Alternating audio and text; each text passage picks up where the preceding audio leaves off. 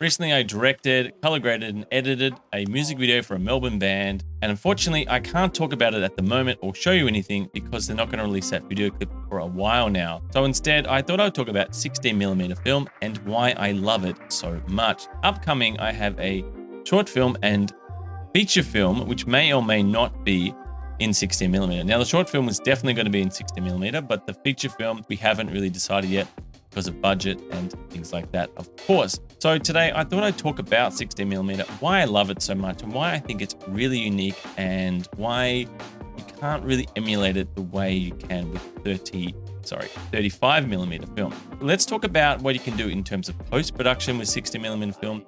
Things you have to be careful of when it comes to 16mm because it is very fragile and can break very easily. So in terms of color grading, you don't want to push it too far, otherwise you're going to break that image very easily. So if this is your first time on the channel, thanks for coming along. My name is Drew Hare. I'm a freelance filmmaker from Melbourne, Australia. I've edited, graded, and directed many music videos before. I've worked on commercial work as a gaffer and a colorist.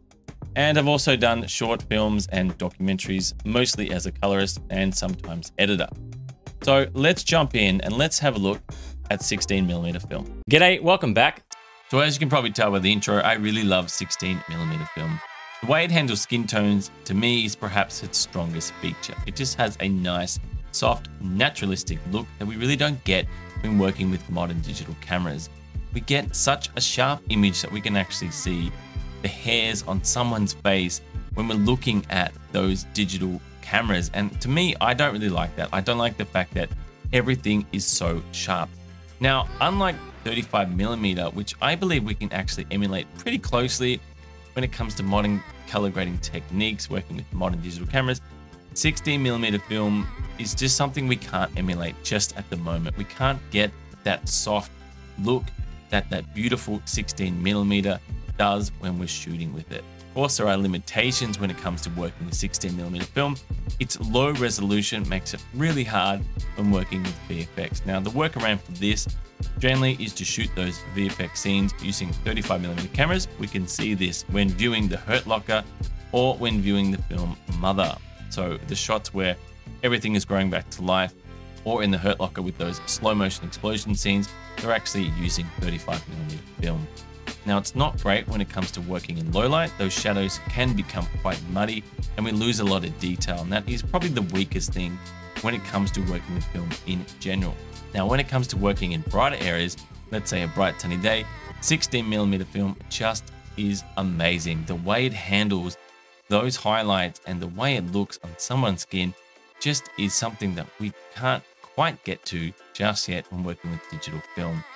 And I think the big thing to me when working with 16mm film, shooting it or even grading it, is it looks so natural. You look like you're a part of that scene. If you were to step out your door and that scene was playing out in front of you, that's what it would look like when you're viewing it on your movie theater or viewing it on your TV at home or when you're walking outside. That's what it would look like. So it just makes you feel like you're a part of it. Like when I watch a film, that 16mm film, I feel like I'm a part there. Like I'm actually there on the day watching everything in front of me. And I think that's why I really like it when it comes to horror films. It makes you feel a little bit unnervy because it feels so gritty, realistic, kind of dirty. And that's the way you should feel when watching a horror film. You shouldn't feel comfortable. And that's why 16mm film is the perfect shooting method when it comes to working with those horror films. So let's jump into Resolve and I'll show you how we can work with 16mm film. Okay, so in Resolve, there's a few different ways we can handle 16mm film. So let's go through a couple of them. Now I work with a fixed node structure. So this is my node structure here. Now I usually work with DCTLs in terms of saturation and balance. I usually work in a gamma and then a linear space. We don't actually have to do any color space transforms if we want to use a film LUT. So on our last node here, we can go across to our LUTs. Now all these LUTs are free in Resolve and we can just try out each one to see which one we think is going to work best for our film here. And I actually think that the Fuji one right here is the one we're going to go with. So let's close this off. So this is our footage before we're applying that LUT. So as you can see, we have a very flat looking image. It looks slightly warm. And then afterwards, when we apply that Fuji LUT, we have a much more pleasing looking image. So we have nice saturation going on. And our image looks actually better balanced than it did before, because that Fuji LUT is actually a little bit cooler compared to that Kodak LUT, which is generally a warmer looking image. So that is one way we can tackle 16mm film. But let's say that we wanted to work in a different color space. So what we can do is turn this LUT off here. Now we're going to have 2 nodes at the start and then 1 node at the end, and then everything in between is where we're going to work on our image. In our first node here, we're going to be using ACES transform. So just come across to your FX over here and put that on your first node. Now ACES version, we want to leave that as is. For our input, we want to be in ADX10. So you're going to go right down the page here, and here it is, ADX10 CSC. Now, our image looks completely horrible, but that is fine now. So in our next node here, we're going to use a color space transform. So come across to your color space transform here, put it on your second node. Now, input color space, we're going to be in ACES. So ACES APO. Input gamma, we want to be in linear. Now, our output color space, because we want to work in a different color space than this film one, we're going to go to Davinci Wide Gamut and Output Gamma, Davinci Intermediate. We're going to turn tone mapping off. Now, in our last one here, we're going to go back to Rec 709. So again, our color space here, Davinci Wide Gamut, Davinci Intermediate, Rec 709. Now, because this is on the interwebs, not in a cinema, and maybe you're not looking at a color corrected monitor, we're going to go Gamma 2.2. Tone mapping method, we want to go to luminance, use custom max input, crank that bad boy right up. And then we're going to go to use custom max output and gamut mapping method, saturation, compression. So the good thing about this is that if you have LUTs that are built for Davinci Wide Gamut, they're going to work a lot better than you would if you just put them on the end of your node. So if we were to turn these nodes off here and then put a LUT on, so I'll just come across and put a LUT on.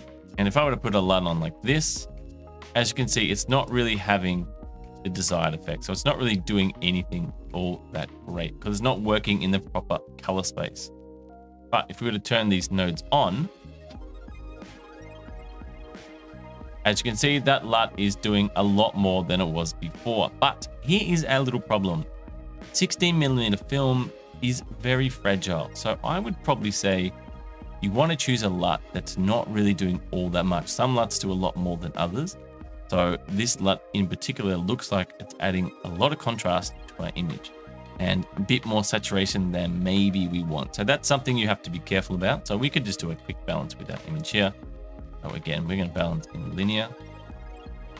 Because our image is slightly too warm, we can just bring it down a little bit. Let's go full screen. Off and on. And of course, we'd want to do a lot more to this image because all in all, her skin looks a little bit too pink to me. It does not look natural. And we could bring up the overall exposure in our image, but you sort of get the point. If you want to be working in a different color space, you have to do that CST the way I just showed you. Let's say you didn't want to do that and you just wanted to work in a normal way, or you could do that just by doing the way you'd normally grade your image. So change your exposure down a little bit, get it to a place where you like it. Looking pretty good, maybe a little bit brighter. Then come across to your balance, and I think I've already balanced it. I didn't turn that node off. And then with saturation, I'd recommend, if you're not working with DCTLs, work in HSV. So if you've done that, right click, color space, HSV. And then you'd use your gamma and your gain here. So off, on.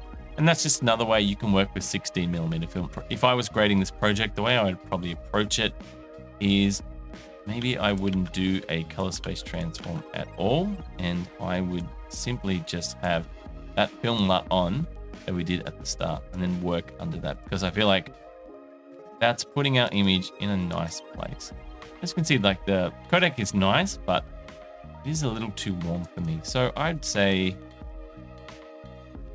probably this one here is a really good starting point for image. So if we wanted to further this grade, we'd probably want to change our exposure a little bit to be a little bit brighter. Maybe add a little bit more contrast here. And these are all just things that I'm doing really quickly. If I was doing this properly, then obviously I'll be doing a lot better job. And then I'd use some DCTLs and I would try and get some of this grain out, because we have a lot of grain in this image here, which is fine. Maybe that's a look you're going for, but with a few little adjustments here, and just by adding that film light, we're already sitting in a really good spot. So off, really flat looking image, and then on, and we're sitting in a pretty good spot really quickly. So we just want to go back and clean all this stuff up. So that is the video today about 16mm film. I really like 16mm film. And oh, by the way, this project is from a few years ago. It was a student film that I graded. It turned out to be really nice. This is not the grade I went for. It looked a little bit different than this. Obviously we did this real quick, so obviously it's not going to be as good. But that is the video today. I hope you enjoyed it. I'm looking forward to doing more things on 16mm film. I actually just bought a Bolex H16 M5 the other day, so I'm going to shoot some images and hopefully I'll be able to get some free footage for you guys so you can grade 16mm footage. I think that'll be really exciting and something that's really hard to come by unless you pay for it. So hopefully that is something that you want. And let me know, that was a bad frame. Let me know, what is your setup when it comes to grading 16mm film? Is this something you would use, or do you do something else? I'm actually really interested in people's workflow and how you deal with film in general. So please let me know in the comments. I'm always interested to learn different things when it comes to workflows, when it comes to film. Enough of my ranting. Thank you for watching and have a great day.